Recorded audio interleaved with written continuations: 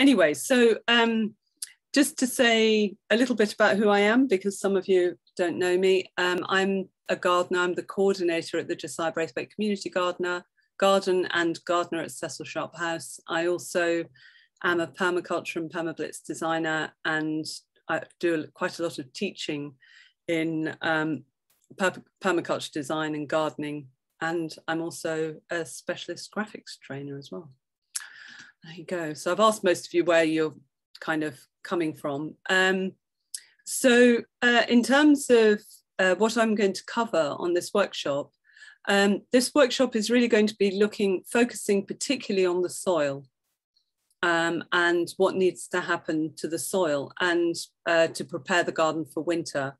And that's going to be the emphasis. Obviously, if you've got questions about particular plants or plants you could be growing over winter, then there'll be plenty of time, I think, for questions at the end as well. So what I'm going to be looking at is assuming that you might have vegetable beds or, you know, and you might have or beds where you've had flowers growing, annual flowers growing. So in other words, plants which are going to die down. You know, I'm looking at how you're going to clear, what you're going to do when you clear those. And once they're cleared, how you're best going to support the soil food web. And in that context, we're going to look at the benefits of mulching and what green manures are. And then finally, I've got some suppliers that I think might be useful for you taking your next step on this. So the vegetables have all finished, or the annual plants have all finished, and you know, other plants have died back, leaving gaps potentially in your beds. So the question is, what would you do next? And so I'm just wondering what you would do next. You know, if anybody can say what their normal, if they have a normal approach, or what they imagine their approach would be, you know, in terms of what they kind of would imagine they should do. I had some wood chips left over from what I used for the chicken coop. And so where the plum tree is and the blackberry bush, I sort of put them over the soil, and I do not know whether that's the correct thing to do. But right. I sort of did it also to stop the weeds from growing through. And it's been helping so far. So I don't know whether that's the right thing to do. Yeah, cool. No, I think that's a really good idea. How about anybody else?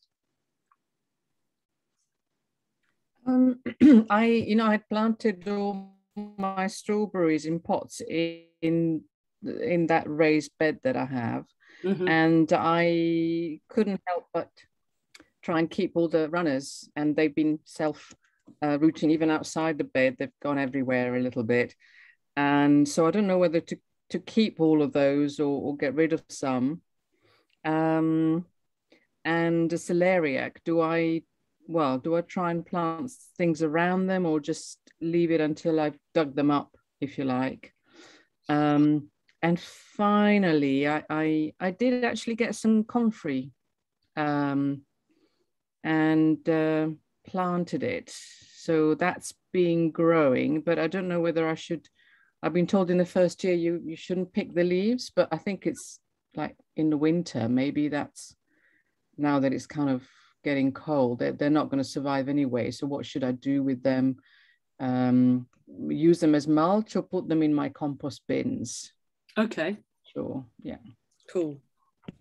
Comfrey is the plant that I didn't remember early on. I thought that might be it. I suddenly went, oh yeah, that's probably what the plant is. I have spare if anybody wants them. They are the sort of Bok 14 or whatever it's called, and they are from a reputable supplier. So, but they sent me a lot, and they grow big. They do. They're huge, aren't they? You only really need one per garden at the most. Very scary. Yeah. Yeah. Anyone else?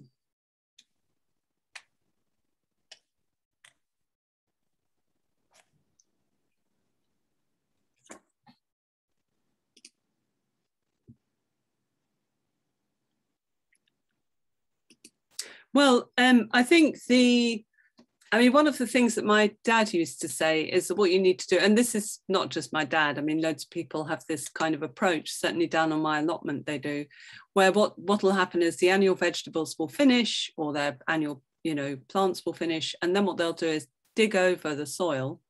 So they'll pull out all the roots, dig over the soil and turn the soil, and then leave it for the frost to reach the soil, if that makes sense. So they'll often leave it in big lumps, particularly because we're in a kind of clay soil area. And then what my dad used to say is, you need to let the frost get to it.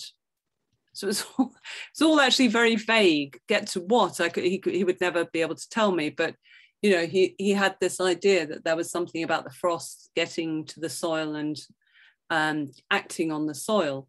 And I think that's really interesting, because actually that's my approach now would be, in fact, entirely the opposite, that I don't want the frost to get to the soil. And that's because I understand the soil as being full of just this huge numbers of invisible creatures, and of consisting of its own ecosystem, which is busy growing and needs to keep growing through the winter.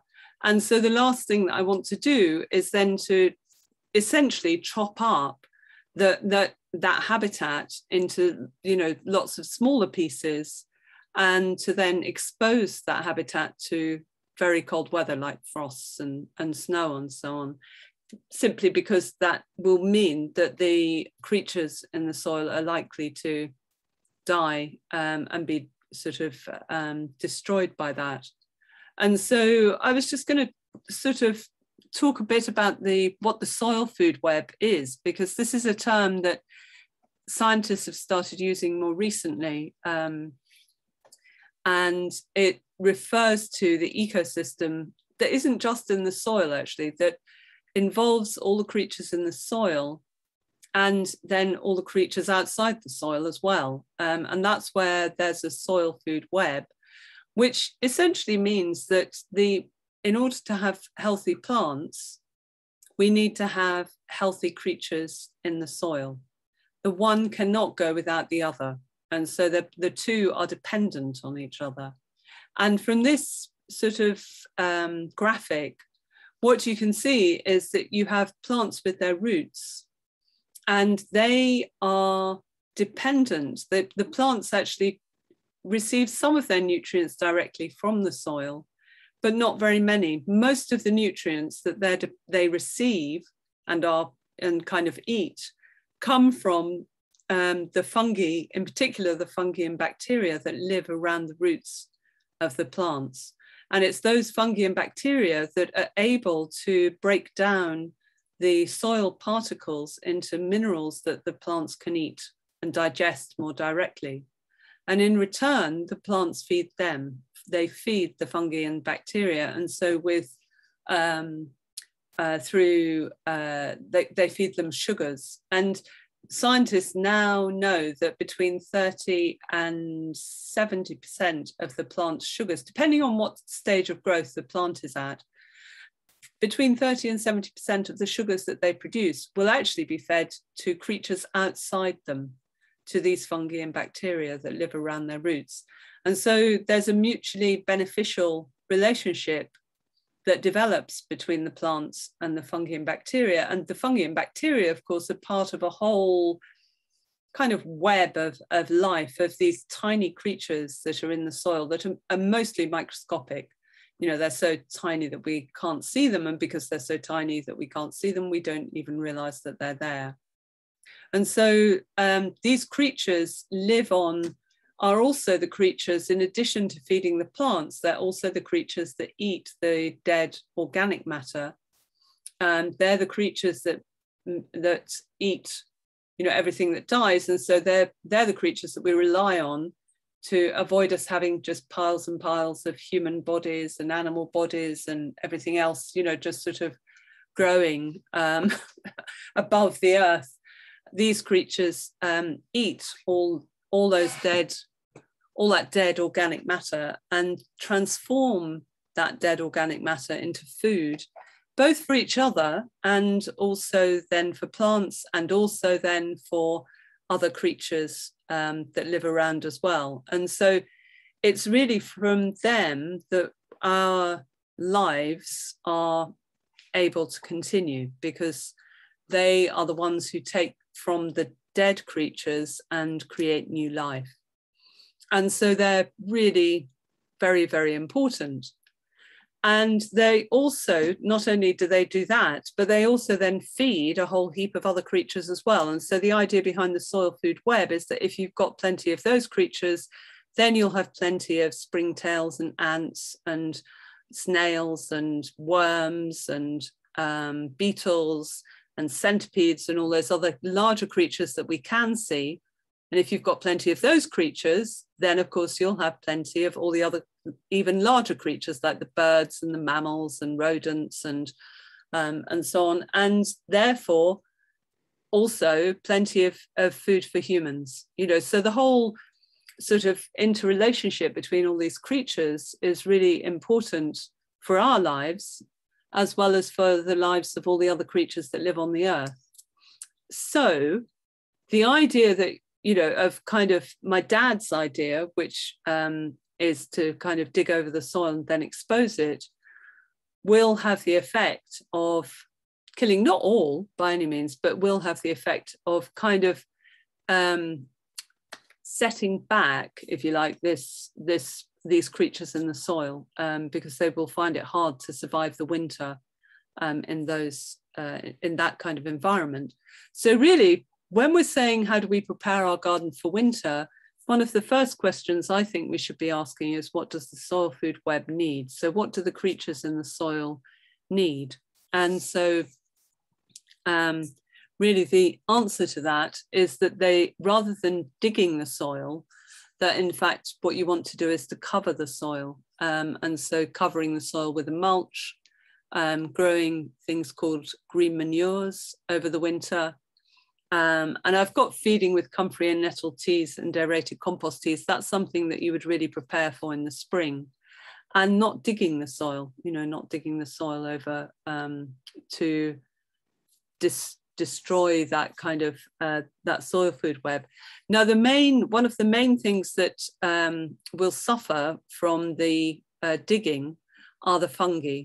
Okay, and I'm just going to move back actually to this slide, where you can actually see these strands of fungi. You know, when you see a kind of mold, and that's essentially what this is, it are these strands of white fungi that you can see growing here. And they are not as quick to grow as, say, bacteria. So bacteria, I think, can regenerate themselves in about 4 hours or something. You know, it's very, very quick for them to grow for their next generation to emerge. Whereas with the fungi, these are all types of different fungi. So here I think you could be looking at fungi that feed off the plants. You can also be looking at fungi that feed off the wood chips. So they're called saprophytic fungi, which are particularly good at breaking down really tough, you know, kind of wood chips, wood, lignin, you know, the really tough materials in plants that bacteria can't really break down.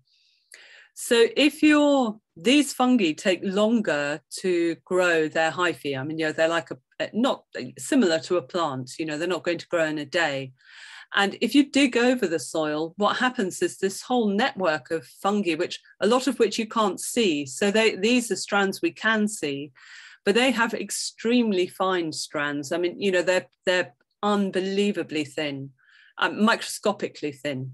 And so those strands are likely to be disrupted, destroyed, you know, and therefore the whole sort of structure that a particular fungi will have created will essentially basically die. And that obviously then for next year will take time to recover. It won't recover straight away.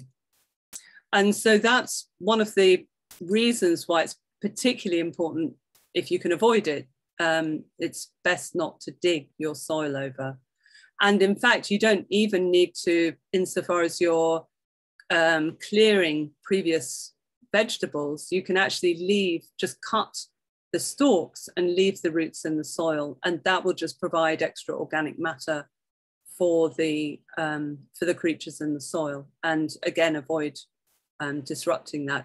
Now, obviously, that's not a hard and fast rule, because if you've got potatoes or you've got beetroot or any other root vegetables, then you are going to obviously want to retrieve those from the soil. So I'm not making an absolutely hard and fast rule, but in general, I'm saying that, you know, you want to try and avoid digging the soil. And then, so the first thing I'm going to look at, though, is just to look at mulching and different ways in which you can mulch. So this is a picture actually from Forest Farm Peace Garden, where I think it was 2018, 2017, we were mulching. This is a mulch that we were doing over this soil. We were digging this soil up, and that's because there was a whole heap of couch grass. So that bucket is full of couch grass roots. And so what we were doing here was digging the soil over to remove those roots, because it's very hard to grow anything else if there's couch grass present. And then the mulch that we were putting down was wet cardboard. And so we were using the wheelbarrows, we were filling them with water, and then you can see this cardboard's nicely wetted down and sort of, you know, fairly thin layers. And then what we were doing was putting some manure on top as a mulch. And then into that, we were then planting seeds, well, manure, and then we also had some compost. So we had a mixture of manure and compost. And this is as a mulch, I've certainly, my experience is that wet cardboard is really excellent as a mulch if it's then covered with something else. If it's not, what happens is it dries out and then blows around all over the place, and therefore isn't very effective, and also doesn't really break down very well because it gets too dry for the creatures to actually eat it. But if the cardboard is wet because you've put something else on top, it's a favorite feast for the worms. And that is particularly important because what it means is that the worms will come from deeper in the soil. They'll be insulated over winter because of the layer of cardboard, and then on top either compost or manure or wood chip or combinations of those.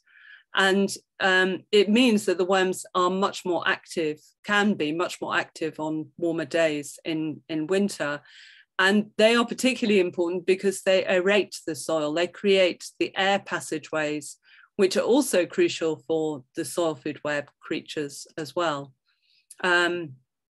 So I'll just answer your question, Kat, when I get you was just in a minute. Okay. So the mulching is really important for two reasons. First of all, that it will insulate the soil and therefore protect the creatures in the soil from the kind of ravages of the frozen cold weather that you get during winter. But it will also then provide food for the creatures in the soil over winter, so that they have food to live on, basically. And that's really important because what that means, that's a kind of first stage in kind of providing food, providing for the creatures in the soil over winter. So then the other thing that I would also recommend myself is that on top of that mulch, what we did here at Forest Farm Peace Garden was then we planted what are known as green manures. And these are plants that you put in, which are generally going to be short-lived plants where farmers have typically used them. I'm going to say quite a bit more about them shortly, but it basically means that over winter you have in fact got plants living in the soil. And so this was the following spring where we had another permablitz and were basically taking the grass and incorporating that into the soil for the soil to eat.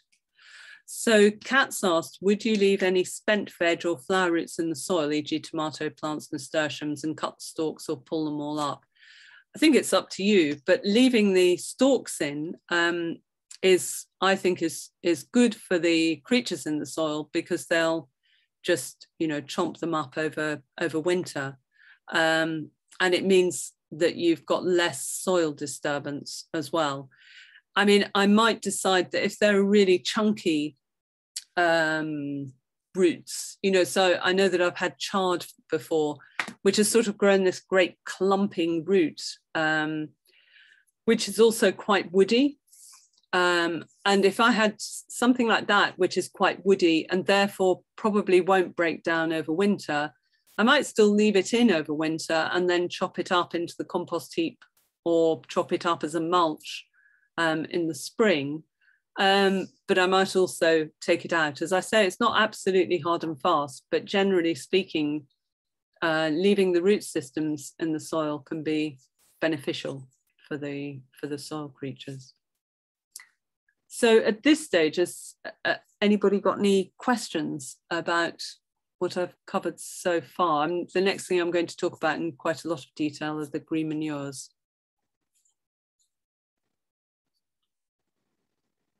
I mean, I was just going to mention your wood chipping, Claudia, of the apricot and the plum trees. And just to say that wood chip is generally a very good mulch. I think was it wood chip that you'd taken from the chicken run? No, it was a wood chip I bought for the chicken run, and but the chickens didn't really like it too much, so I used the rest to cover up. Actually, I have a question.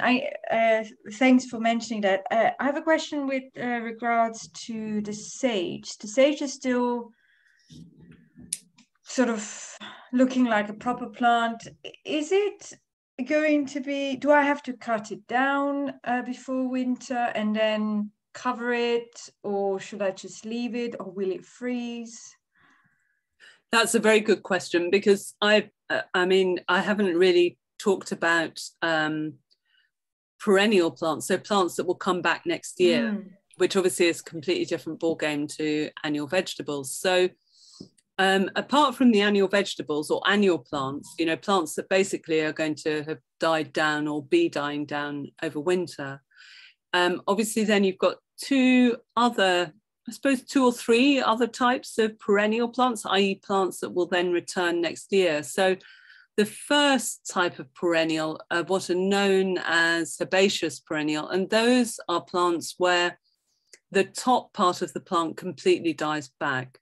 And so the stalks are all dead, and it looks as though the plant therefore is dead, but what you'll see in spring are the new shoots, and then the whole plant will regrow next year. And so those are herbaceous perennials. And then you have plants called shrubs, and those are plants where they're generally, at any rate, if they're deciduous, their leaves will die back, but they're unlike trees, they don't have a trunk, so they just have this kind of bushy structure of twigs and branches. Those will stay, those will remain in place, and then the next year from those twigs and branches a whole heap of new leaves and blossom and so on will then start growing. And then of course you have trees, and if they're deciduous trees, then they'll drop their leaves in autumn and look as though they're dead and then come back to life in spring. So all those three types of plants essentially become dormant over winter, or relatively dormant over winter. And so the sage is essentially a shrub. So what you would do is you can cut back the kind of top growth. So you can cut back the sage down to where the new growth is if you want to. So in other words, you wouldn't cut it into wood that doesn't at this point have any leaves, any live leaves. And that's because sage isn't very good at growing from wood, old wood as it's known, wood that hasn't got any leaves anymore. It's quite good at sprouting out from wood where you've still got some leaves that are still a going concern kind of thing. So you can do that if you want to trim it, because the sage can grow really, quite substantially, should we say. Yeah. So yeah, you can do that, and that will then reinvigorate it, or should reinvigorate it for next year. They, you know, they're a bit variable sages, so then, and they're not that long lived in my experience either. So, you know, sometimes you'll do that and then they'll go, oh, I can't cope with this, and then they've had it, kind of thing. But generally speaking, that should give it a new kind of reinvigorate it. Kat says, I've managed to kill several sages. Well, they're quite, some of them are quite fussy, actually, I find. You know, I'll put in a sage and I think it likes a lot of sun, and it likes it quite dry. That's my experience. If it's if it's a bit soggy, then forget it. It's a sogginess, I think, it's causing that. Yeah. And because if you're in a clay soil, you don't necessarily realize how soggy it is over winter as well. But yours, they don't grow as big. I've noticed you need to plant them up, pot them up every time to make them bigger. Yeah. But Claudia, yours is in the herb spiral, isn't it? Yeah, and actually, so I grew them from seed, and I planted them in the herb spiral, and I actually had to remove 2 of the bushes because they overgrew so much. Because the herb spiral is in a perfect place for a lot of sun. Yeah. And so so I'm just gonna cut it down a bit. And that's it. Harvest it. Yes. And dry the leaves, and then you can distribute them maybe, or use them over winter. Yeah. Good. Thank you. So then that also means that things like comfrey, for example, will die down, as you were saying, Kat. You can see that the leaves are already dying down, and yes, put them on the compost heap, putting them down as a mulch. So either of those would work really well. I mean, for example, comfrey has these big green leaves, and you could put them underneath some cardboard and put some cardboard then on top, and then put some compost on top of that, or you could put the cardboard down, then the comfrey, then the compost. Either way, that would all be really good for the soil. And Claudia, it'd be really beneficial for the plum tree and the apricot tree to take the leaves that are left from your comfrey and put them around the base of those trees. Like, if you can, move the wood chip back, put the comfrey down, then put the wood chip on top. I'll do that, thanks, that's great, because I knew that comfrey was really good, but I didn't know for what. Or how to use it. So that's really good. Thank you. Thank you. Yeah, sure. So definitely do that. I think the one thing that I would say about wood chip is that it's got a lot of wood in it, obviously, because it's wood chip. So it's actually different to bark chip. So bark chip is not, in order for bark chip to break down, it's really much more dependent on fungal activity. And the fungi, you know, it's like so tough that really only fungi can have any impact on it. Whereas with wood chip, the bacteria can have some impact on it and will start eating some of the wood chip. But in order to do that, they'll need nitrogen as well. And so one of the things that people say can happen, and there's a lot of debate about this, but one of the things that I think is quite useful to be aware of is that if you're going to put down wood chip, that I would add some kind of nitrogen as well. So that could be something like mixing it with some grass clippings, or you see here that you've got a whole load of grass that was grown as a green manure, which I'm going to cover in a minute. And so that would also then be a way of benefiting it. Or you could mix your urine in with some. So if you dilute your urine by about 10, 20 times and pour that around on top of the wood chip, that would then provide a really good balance of nitrogen, potassium, and phosphorus, particularly brilliant for fruit trees. So it's worth bearing that in mind. I mean, Claudia, that's one thing that you and Ashen could do is you know, just take, I think each tree needs about 1 pea a year, one sort of lot of pea a year. So you could do that where this, you know, you just take one of your peas, put it in a Sounds funny, doesn't it? One of your peas. When you go to the loo and do a pea, you put that into a watering can and then dilute it by about, fill the watering can up, basically. Should do it easily, and then just pour that round each of the trees. So that's a very good way of, one way of adding nitrogen to wood chip, and also a very good way of fertilizing fruit trees. Excellent. Thank you so much. Cool. Any other questions before I move on to green manures? Has anybody got any other? Yes, I have. Yes. I'm not too sure whether I should be asking now or holding my questions at the very end. Yeah, as I said, this allotment is overgrown, and the diameter, if I explain it, is like as big as your little finger.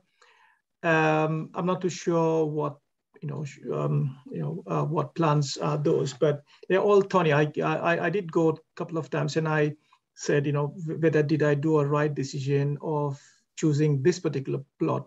But then it's a challenge which I'm gonna not shy away from. So as I understand from the discussion, is there are two school of thoughts. One is the dig method, and one is the no dig method. So if I use the no dig method, then first of all, I would have to use a grass, cutter or whatever to cut off the growth which is above the ground and just leave it and cover it with cardboard, wet cardboard. But the question here is, I would need copious amounts of cardboard, and I'm not too sure whether I'll be able to do that. So is there any other alternative of using the cardboard? Because in my garden, clearly I can use the cardboard that I've got, from our house move. So that's not a problem. But for the allotment, I'll have to, do some radical thinking. Yes. So I think your first step would be to find out what the plants are, because on an allotment, the main question you've got to answer is, are the plants annual plants, i.e. they're going to die at the end of this year, or are they plants that are going to come back? And there are some plants which are very, very tenacious, and generally, and in lots of ways, they're fantastic plants, but not if you're planning on growing anything else in that area. So for example, things like bramble, I'm imagining you would know if it was bramble because it would be thorny. So I'm guessing you haven't got bramble on there. I think I do have. I mean, I'm not too sure, because I'm still amateur learning, because we moved to this country, just 2 years ago. So I'm yet to learn, the different types of, the plants, weeds and all of those good things. So yeah, so which means I would have to cut it off and let them. Sorry, I interrupted you. Go on. Sorry. Well, that would be your first step, is to find out what kind of plants they are. Now, insofar as you're learning, one of the things you might find really useful is to join the Royal Horticultural Society.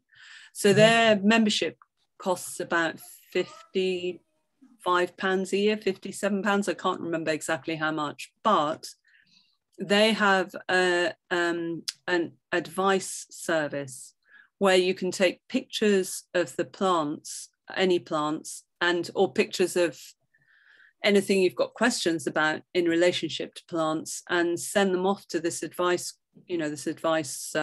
service, and they will tell you what the plants are. And I imagine that could be really useful for you if you're not familiar with the plants and you've only, and you've got a garden and an allotment that you're trying to kind of now cultivate. So that's one suggestion. It's not the only one by any means, because the other thing you can also do is ask people on the allotment. So if it's anything like all the allotments that I've ever been on, you have plenty of very, very opinionated people, and people who are really keen to help, which is great. And so I think you can probably, if you can see anybody else on the allotment, they'll tell you what the plants are in all likelihood. And the plants that you're particularly going to need a different approach to, I would say, are things like bindweed, couch grass, bramble, mare's tail or horsetail, and grand elder in particular. So those plants will not respond. I mean, well, they will respond to you covering it with cardboard, covering your plot with cardboard and, mulch of, compost or something like that. But all that will happen is they'll become much more vigorous come the spring. And so that's why I'm saying you need to find out which the plants are, because if you have got something like, if you've got bindweed or couch grass or any of those growing there, in all likelihood, I think you would need to do what we did here, which was to dig out all the couch grass that you can find and all of those roots. Because what they tend to do is they tend to form mats of roots, so that they're very effective in covering the ground. And so from the point of view of, if you like, the soil food web, from the point of view of the natural world, they're ideal. They're extremely vigorous, very, very strong plants, and they cover the ground very quickly. Obviously, that's not exactly what you're after when you're trying to grow other plants, though, because they tend to take over. So I think that what you can do, I have seen someone who is doing no dig on my allotment, who covered the whole of his plot with black plastic, so impermeable black plastic, for at least a year. So he grew nothing on his plot. So he's doing no dig. That's what he did in order to kill those plants. Now, I have to say that's may not even work with bindweed. Bindweed seems to be a magic plant that can grow roots without having any, top growth underneath black plastic, where it amazes me, absolutely amazing. But that would be my advice, is that the first thing would be to find out which plants you've got growing and then decide what you want to do about that. If they've got stems about the thickness of your little finger, it does imply to me that you probably you might well have annual plants, which might be even something like fat hen, which is actually edible. So yeah, and if that's the case, then I probably would, if you've got lots of them, I'd probably just pull out the plants and then eat them, give them to chickens if you've got any, and then mulch after that. What I was also contemplating was, before hearing this no-dig method, was to, hire a tiller and then just till the soil so that, I get rid of everything in the first year and then employ the no-dig method in the subsequent years. Definitely, that is what I'm kind of suggesting. But if you hire a digger, I don't think the allotment would let you. Most allotments wouldn't, but I think you would end up compacting the soil, which would then destroy the soil food web as well, and be much harder, a lot of work to then dig over and re-aerate the soil. Another thing that people suggest is a rotavator. That's actually going to make the problem much worse, unfortunately, because the thing about bindweed and couch grass and all the plants that I've just mentioned is that they can grow a new plant from an inch-long piece of root. And so if you've got a rotavator, which is kind of a mechanical digger, but on a portable one, it will simply chop up the roots. And so although the soil looks lovely, you'll then find that you've actually multiplied the number of plants that you've got in the soil that will then grow, if you see what I mean. Right. I was thinking of using that same thing, because I've got one. I've just borrowed one from my friend, electric rotavator. Yeah. So I've used it in my garden, but then one small section I've used it, but it's fantastic. I mean, the amount of work that you can do and achieve, in half an hour's time is like, a couple of hours if you take a spade and do it. Yep, absolutely. That's very true. And if, I think that it's definitely something to consider, because there's a question of how on earth are you actually going to make a productive space when it's just, for most plots, for most allotments, they're imagining that you're going to have a lot more time than you actually have. I think the only thing that I would say is, first of all, find out what the plants are, because if you apply the rotavator, you could actually be making your problem way worse. And by the spring, although it'll look lovely now, by the spring, you'll just find there's no space to grow anything, because those plants have been chopped up and are now emerging as, you know, kind of multiple plants. Yeah. Thanks. Okay. So I am going to move on to talk about green manures. And green manures are kind of a strange name in some ways, I guess, but the idea behind them is that instead of using poo and pee mixed up with, you know, whatever bedding you've got for animals, they're basically plants that are grown to cover and protect the soil.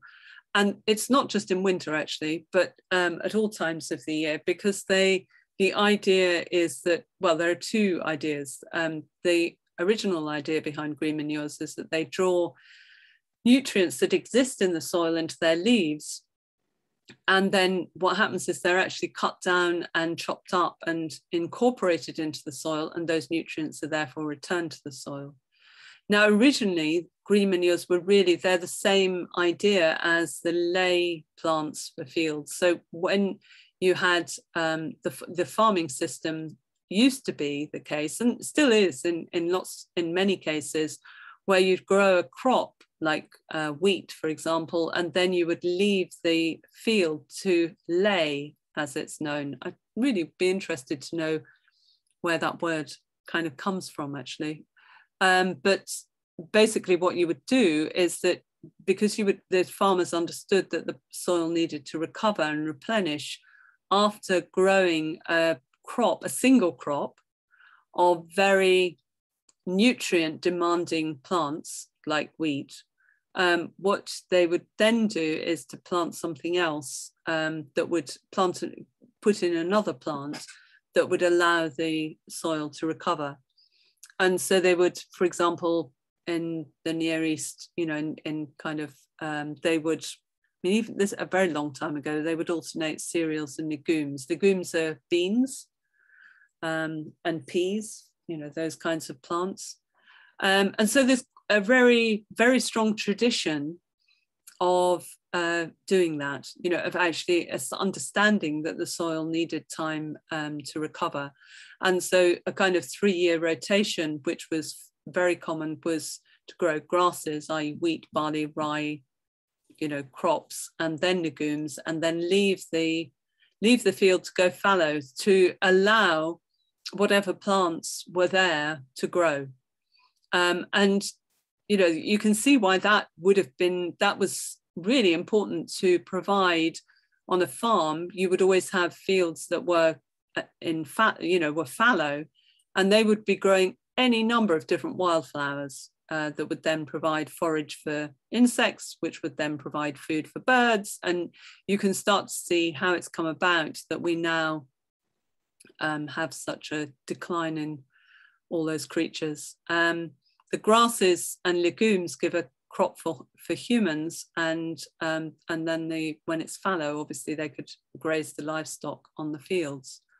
But now, since the Second World War, the farmers no longer need to, or they think they don't any longer need to leave a field fallow. And that's because they replace that process with fertilizer that's been derived from oil that they add, that means that they can keep growing nitrogen demanding plants like the wheat year after year after year. And basically they just constantly put on more and more fertilizer. And the Common Agricultural Policy doesn't require farmers to leave any land fallow anymore.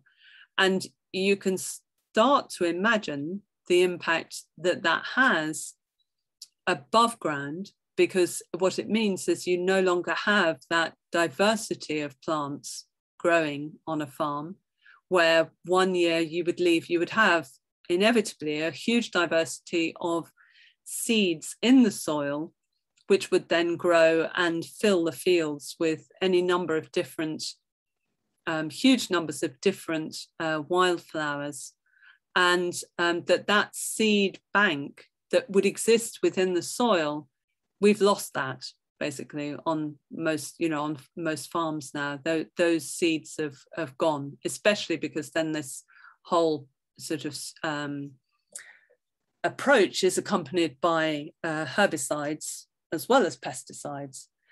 Below the soil, the consequences are also extremely serious, because the creatures in the soil that I've described are killed by the fertilizer.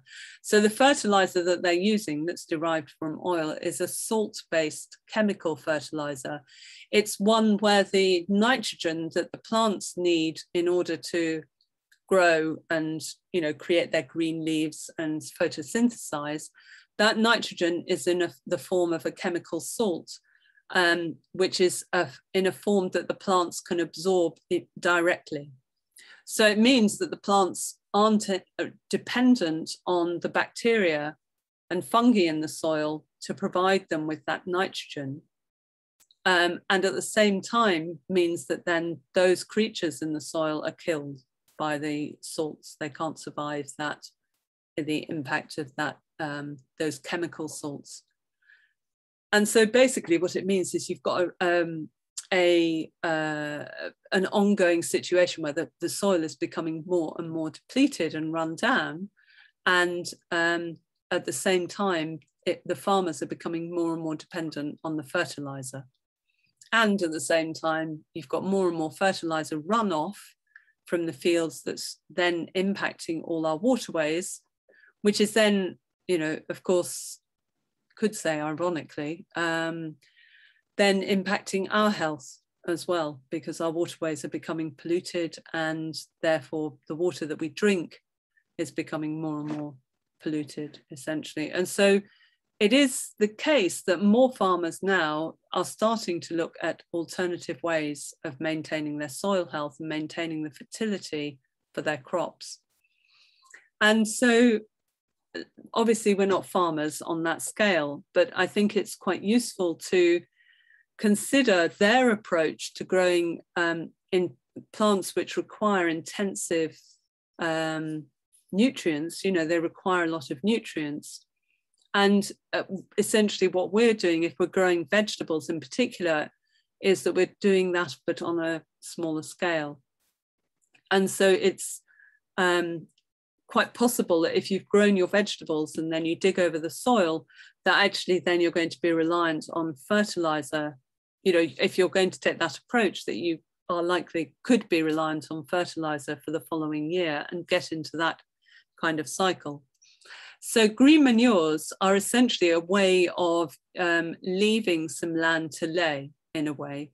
And what's fantastic about them is that where you've got some space, some soil where you haven't got any vegetables growing, as now, for example, at this particular time of year, maybe somewhere where you were growing potatoes or corn and beans and squash, tomatoes and so on, you can plant some green manures that will grow and cover the soil. So they'll both insulate the soil by, through being the plants there, but they will also, as well as insulating the soil and therefore protecting the soil life, they will also then provide food for that soil life. So if you remember back to the slide where I was explaining about the soil food web is dependent on the plants being there, because they feed off the plants feed the fungi and bacteria, and vice versa. And so that's also, it means that therefore that whole ecology in the soil will continue to be supported by the plants that you are growing over the winter.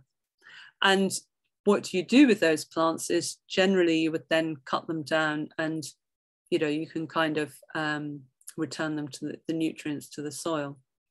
So in other words, then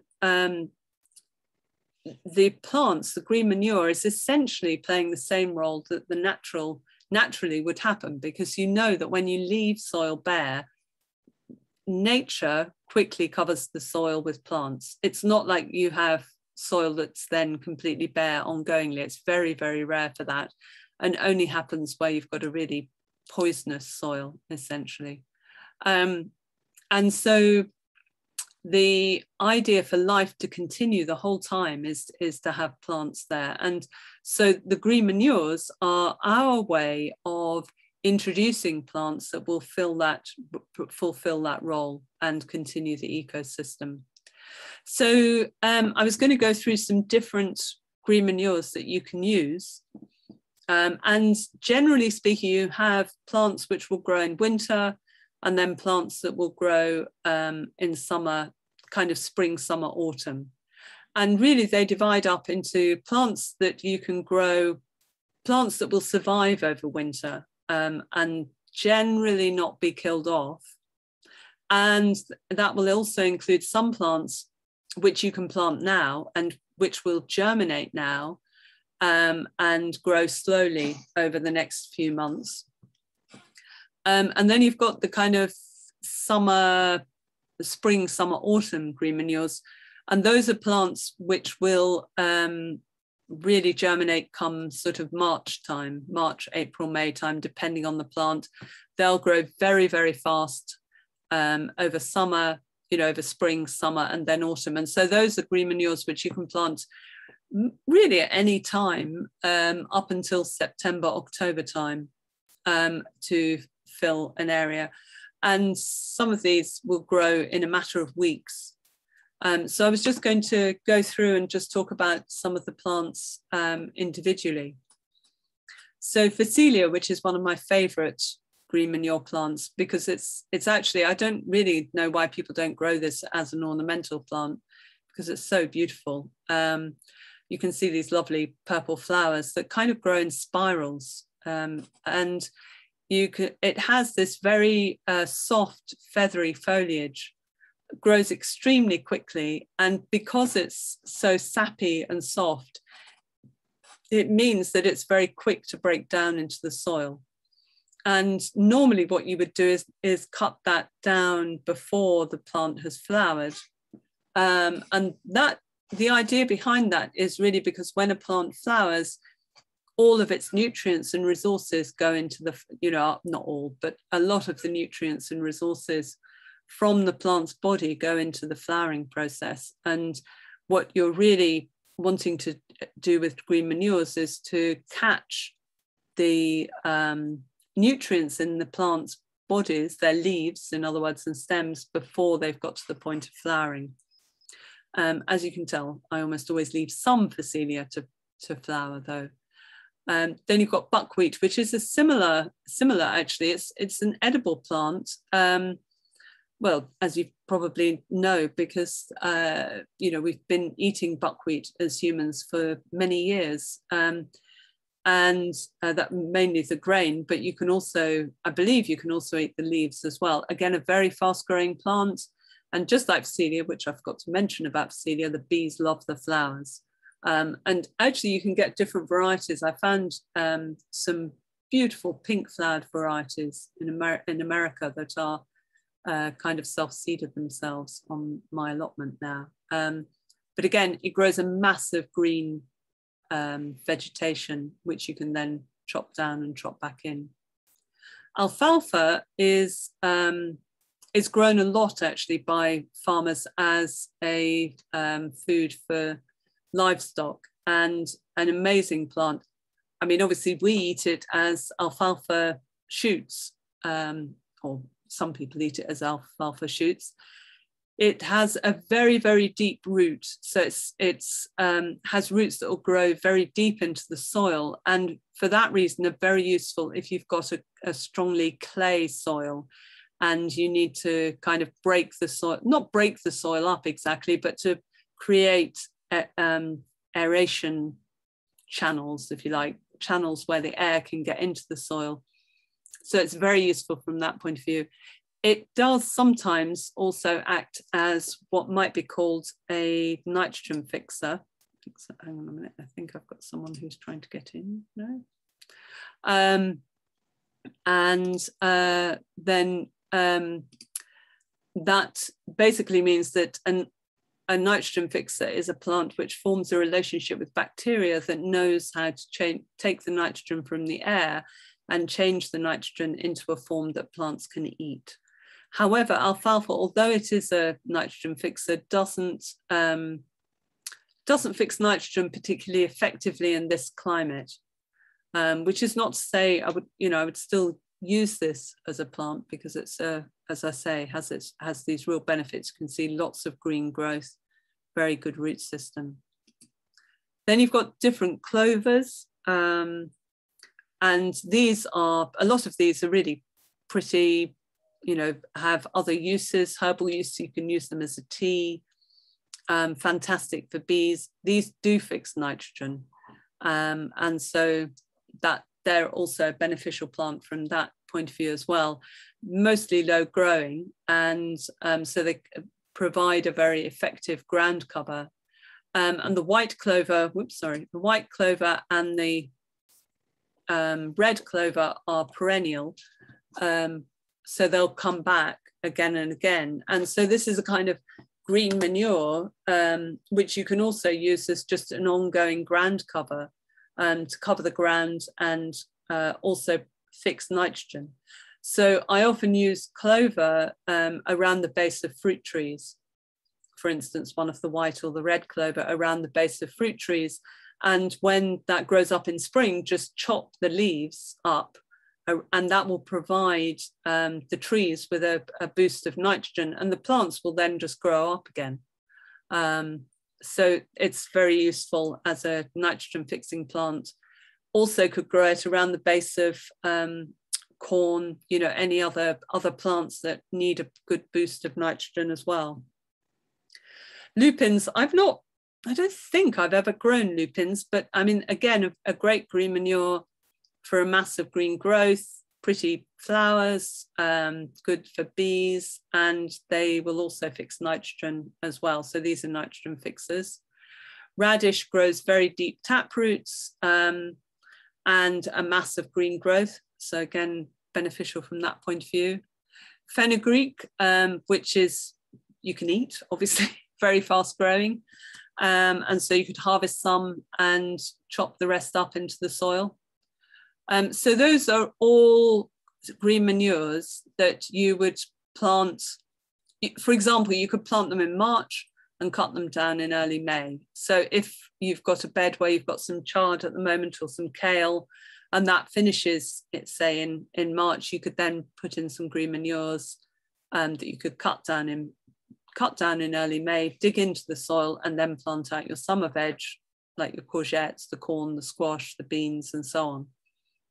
You can, however, also intercrop, they call it, with green manures. So in other words, if you had some rows of beetroot and then maybe a row of, now my mind's gone blank, leeks or something like that, you could actually then, between the two rows, you could plant maybe some Phacelia. And with the Phacelia, you might cut down every other plant and chop it up and leave it as a mulch, and leave the remaining plants to flower to attract the pollinators. So you can be very, in my view, you can be very flexible with how you use these plants, and kind of experiment and be creative and so on. And you can also mix them together to create a diversity of plants that you're putting in to cover the soil. So when you get to the winter plants, field beans is one of my favorite green manures to grow over winter. And this is a really good example, actually, of something completely unrelated. Well, I'm not sure that it is completely unrelated, actually, but it's to do with the prejudices that cultures, I suppose you could say, or certain cultures, you could say, have about certain plants. So in Britain, field beans are regarded as a lay crop. In other words, one you would plant in the fields and then you would just chop down. You might feed it to the animals. You might feed the beans to the animals, but that's it. And people would never dream of eating the beans that they produce. It produces, you know, it's like a kind of variety of broad bean, but instead of producing those big fat beans that broad beans do, they're kind of neat little beans, otherwise known as fava beans. And they are the bean actually that's used to create foul madame in Egypt, which is the breakfast that most people eat. So that's a kind of aside really about field beans. So in other words, they are a food crop. So it's worth, you know, just to be aware of that. But they are also a nitrogen fixer. So this image here, can you see these little tiny nodules that are growing along the roots? These nodules fix other colonies of bacteria that are growing into the roots of the plant and with the plant. And so the bacteria are as attached to the roots of these field bean plants as the bacteria that grow in our guts are, as you know, they're as attached in the same way to us. And so what makes them very useful is that then they will essentially boost the amount of nitrogen that you have in the soil, but through the action of these bacteria. And if you cut them down and dig them in before they flowered, that will give a big boost of nitrogen to the soil for your following crops.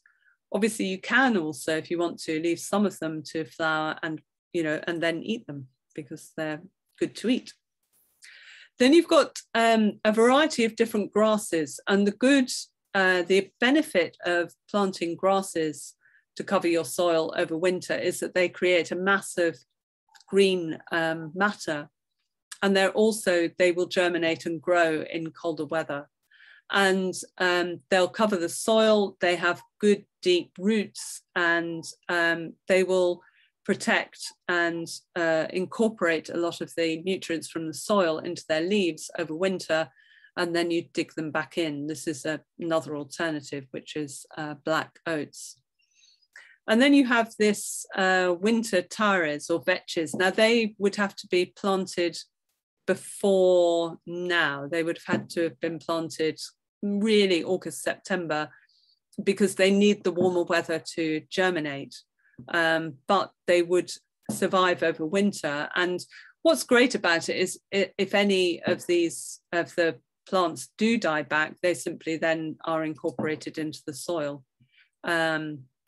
So they're really useful as well. So the idea is to plant green manures in September, October, November to overwinter.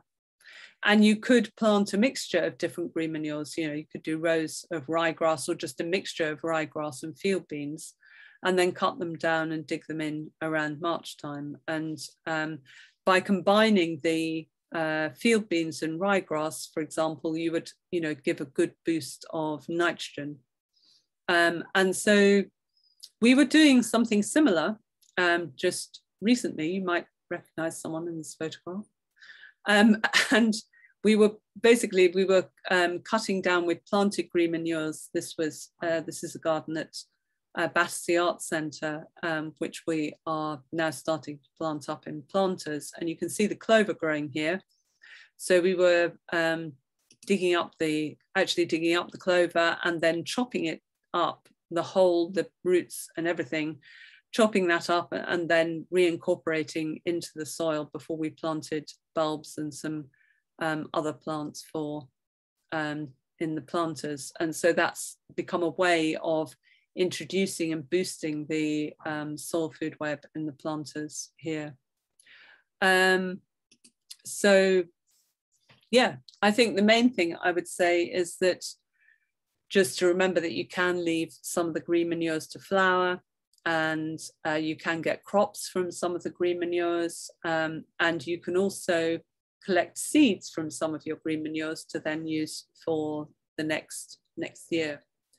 And I finally going to just give you some suppliers. So these are companies, seed companies, which sell green manures. Tamar Organics are a small family company, They've got, they've got organic green manure seeds. The organic catalogue used to have a really fantastic range. It's not as good as it used to be, but it's still a good place to get organic green manure seeds. And greenmanure.co.uk, that's about the only place I've found at the moment to get field beans. They're not organic, but they are nonetheless a source of field beans. And I found there's very few of those around and available. So here endeth my yakting, and I can see that people have got some questions. So I'll just try. And so Kat has said, also try Google Lens for some plants that have clear leaves, flowers. Oh, okay. What was that in relationship to, Kat? It was, I think, a question from Kenneth, or the issue of Kenneth not knowing some of the plants that may grow. I mean, I use Google Lens for when I see a shrub or something or a flower that I like. And often you need to be careful because it might suggest something that isn't the right plant. Yeah. It often does, actually give you an idea of what it could be. Yeah. So for couch grass, it's not going to work because I think there's too many that look like that. Yeah. But maybe for Phacelia or for, blackberries, what do you call them? The brambles, the brambles, I think, yes, that would help. Yeah, sure. Absolutely. Cool. If you could just show us the last slide, please. I just wanted to... Oh, yes, sure. Sorry. Thanks. There you go. Shall I take a screenshot and put it in the chat? I'll do that. I've done that. I've taken a picture of that. Anyway, that was sensible. Would have been sensible of me to have put that out anyway, wouldn't it? Everyone else okay with that? Yeah. Yep. Good. Yeah. Cool. So any questions after all that burbling, more burbling? Yes. I was wondering if, sorry, you go. Sorry, Claudia, go on. Ladies first. I was just going to ask Susanna if you could send me a list of all the plants that we planted initially, so I can check by Googling them which one I still have. Yeah, that would be nice. Thanks. Yeah, sure. I'll send that over, and then you could also send me some photos as well. Yeah. And then I can kind of point out what's what. Okay, thanks. Cool. Any other questions? Yeah. Oh, sorry. Yeah, Kenneth, go ahead. Sorry. Yeah. What I was going to ask was, I've got a very decent size garden in my backyard and also in my front yard. The front yard is all just laid to lawns and ornamental plants and shrubs. Mm-hmm. Whereas in the backyard, I've got 3 apple trees, 2 pear trees. I've just planted a cherry tree and a fig tree. But if you ask me the names of the apple trees, I'm not too sure. One or two, one perhaps seems like a cooking apple. The other one is a green apple. But the question is, how much, oh, sorry, I haven't told you the size. It's around 20 meters length by, say, 5 meters or 7 meters breadth. So, I mean, I'm not going to use the whole of my backyard for planting, vegetables.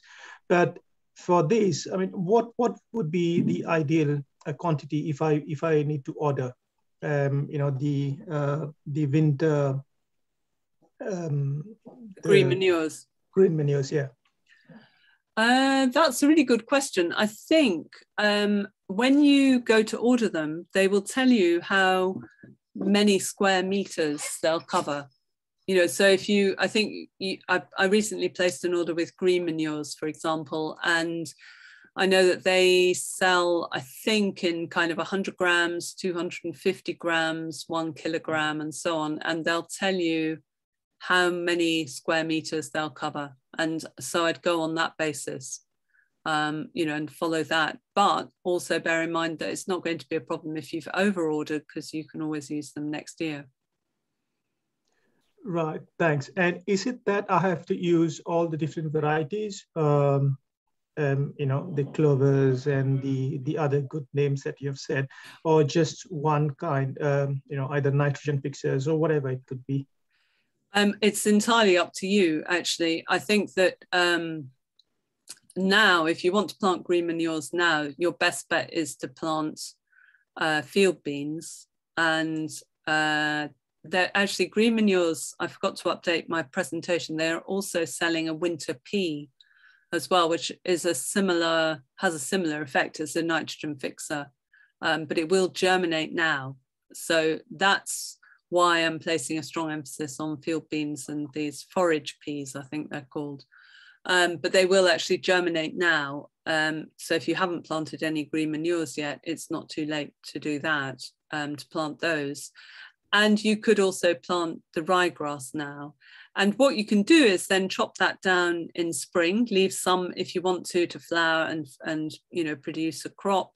And then it's really about what you want to plant. And I think you can be very flexible, because you can kind of mix the plants, apart from the fact that you have, you might want to consider alfalfa because it has very deep tap roots and very deep roots. And so if you've got a very clay soil, that will help to create more airways in the soil, which will really benefit the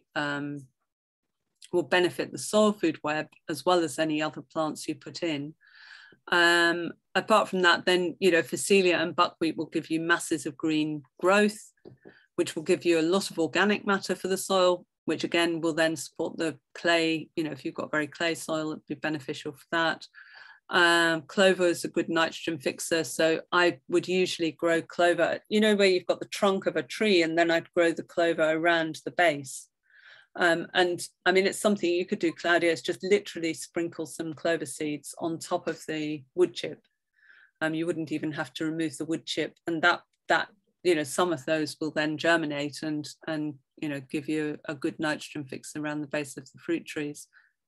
Would you, if I were to plant some field beans around the trees now and then cut them back in spring and then immediately plant the clover? Yeah, that would be brilliant. All right.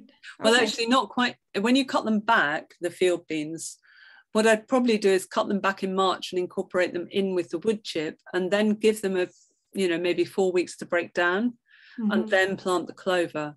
And I probably just put over a sprinkling or something of compost, just so the clover's got something to as a seed to germinate within. Okay. If that makes sense. So you want to, the green manures, when you chop them up and incorporate them into the soil, then you don't usually immediately plant seeds, just because you've got all this organic matter, you've got all this all these leaves, bits of leaves and stalk and so on in the soil or on top of the soil. So it makes it harder for the seeds to germinate there. So you leave that for a while to break down, and then, give it, maybe 4-6 weeks, something like that. It depends on, you can see how much it's broken down, and then plant your seeds. And then the clover, you said to cut then back in May. Could I then plant something else? Well, I mean, it's up to you. I would, around fruit trees, I often just leave the clover, cut it back, it'll regrow, you see. If you plant the red or the white clover, because it's a perennial, it'll just come back. And so then what you're doing is feeding the tree with a kind of a mulch of green leaves. And you're also keeping the plant at the stage where the nitrogen fixing aspect of the plant is still going to be feeding the soil food web, rather than putting all its nitrogen fixing energy into growing its flowers. Okay, good to know. Thank you.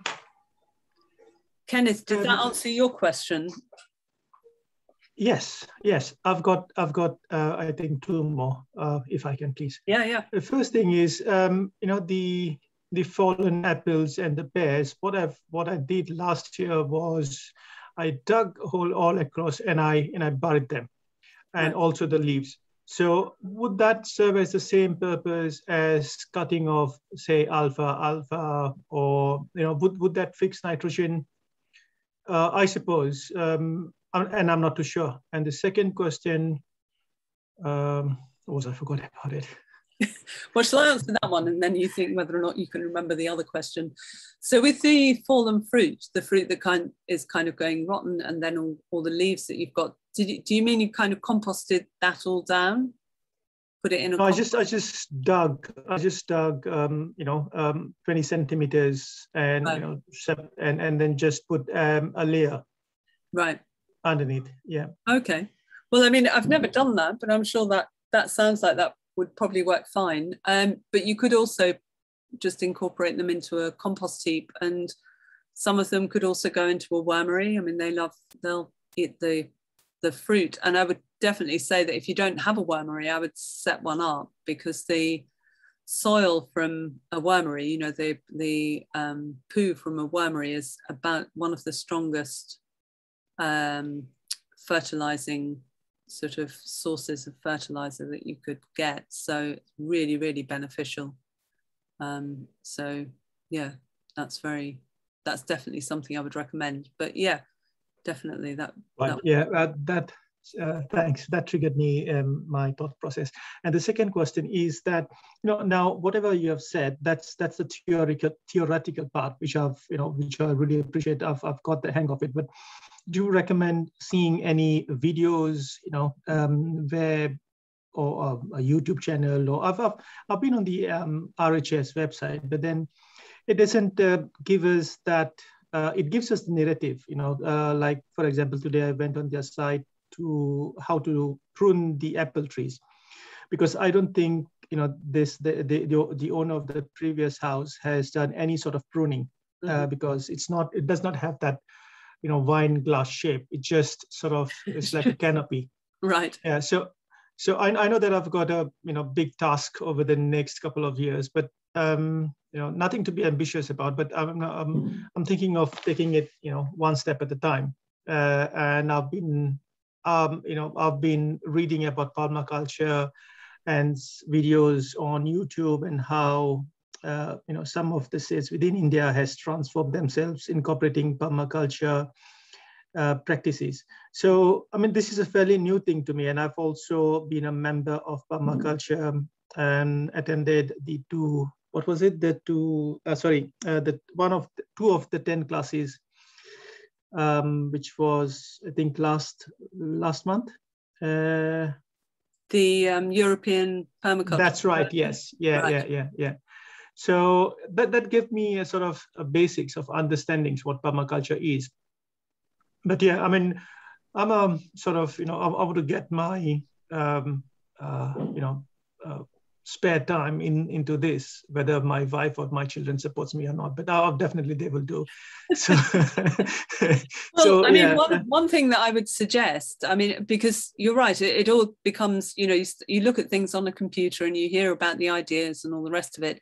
And one of the things that we've found, and this is why this workshop is the idea is that it's combined with a session in the garden at the Josiah Braithwaite Community Garden to plant the green manures, to clear, to do precisely what I'm talking about now in the garden. Now, but we do that as because I'm part of Permablitz London as well, and so if you want to learn more about these processes, then I would suggest you might want to join the Permablitz London mailing list and consider coming to, for example, the Permablitz at Forest Farm Peace Garden. Permablitzes are basically days where people get together to transform a garden or to work on a garden in a way where there's a lot of skills sharing and a lot of practical work, which then involves kind of people developing their understanding of what they're doing and the space at the same time as doing it. And so there we will be planting green manures, we will be preparing the soil for winter. There'll be a chance to look at a lot of the forest garden plants that are there as well. And we'll be using some of the prunings from the plants to create natural dyes as well. So that would be one way in which you could then combine what you're learning theoretically practically. So I'm only suggesting that because I think you're in Bexley, to come all the way over to West London is, you know, quite a trek. And so the Forest Farm Peace Gardens, I know it's still in East London, but actually from Bexley, I don't know that it's that much of a, I think that probably isn't such a big journey. I don't know. But that's an I did look into it, but yes, it's I have to travel a bit. Yeah. And also, just so you know, whichever garden you come to, your wife and your kids would be very welcome indeed. Well, thanks. So I mean, and if your wife wants a day off, bring your kids. You know what I mean? So, but they're very. All our events are very much organised around being child friendly, and we'd love to have kids coming along. So, you know, just to say that really. So, has anybody got any other final questions? Because looking at the time, we've already made it to. We're nearly there. One quick one. I don't have a question, but I just Googled field beans and I saw that on sowseeds.co.uk you can find field beans and you get 20% off your first order. Whoa. Excellent. Cool. Thank you so much for everything. That's all right. Any, Kat, did you have any final questions? Just a quick one, because I planted some Phacelia, I can't pronounce it. Yeah, no, that's it.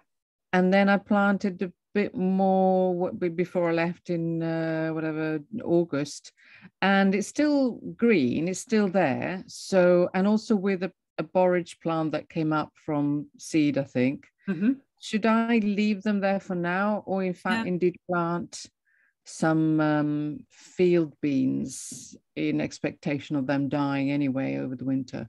Yeah, I mean, in the gaps you could put in some field beans, because the field beans, you know, they're not tiny seeds, so you just create a hole and pop some beans in. So okay, good idea. Yeah, add them up to wherever. So, and you're coming to the garden, aren't you? Yeah, I will do. Yeah, so you can collect some field beans from the garden. I love the idea that they're fava beans. That's brilliant, actually. I never knew. Thank you. Cool. Great. Okay, well, I want to say thank you to you all for coming, and I'm hoping tonight's session has been useful, and hopefully I shall see you somewhere face-to-face soon at some point. Thanks, Susanna. Thank you very much. All right. Thank you, everybody. So good night. Thank you. Good night. Enjoy the rest of the evening. Bye-bye. Thank you. See you. Bye.